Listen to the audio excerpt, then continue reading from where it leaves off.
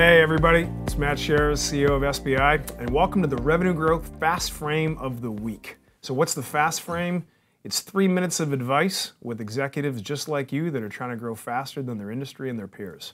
So I'm here with Clint Poole. Clint's the CMO and SVP of Marketing for Lionbridge. And Clint and I are going to talk about successfully launching new products. This is at the heart of what every head of marketing must be able to do successfully, and Clint has been wildly successful at doing this. So Clint, what are the 3 keys to getting this done?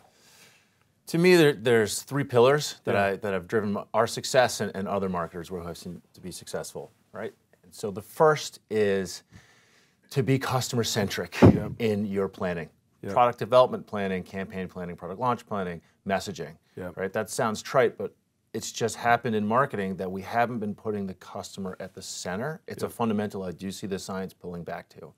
But that's it. Get the deep customer insights from product marketing or customer marketing, however the organization is structured. Whoever gets you those insights, get those insights, keep the customer at the center of all of your planning and development processes, and 9 times out of 10, you're going to have accuracy in your go-to-market efforts. Okay, very good.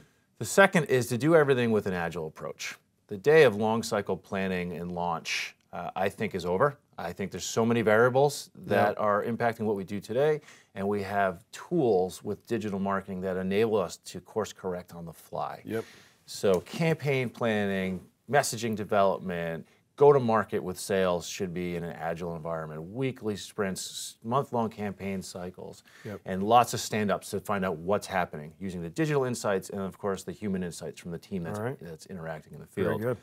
And the last is, for any marketing effort, is a tight integration with the sales organization. Right? I mean, marketing, B2B marketing should be the greatest enabler of sales today. That is our role. I love right?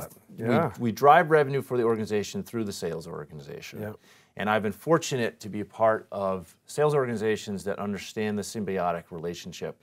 And because of that, we've developed these strong, tight-knit engagements. And it's not that you're just fueling their success and therefore the company's success, but also you're getting, as a marketer, you're getting all these insights from data and analytics, and they give you the human element to augment that data and really understand it because they're talking to the customers every day. And between the 2 sources, you get it right 9 times out of 10. And you talk about this concept of customer centricity, and people that are listening or watching are saying, well, geez, of course.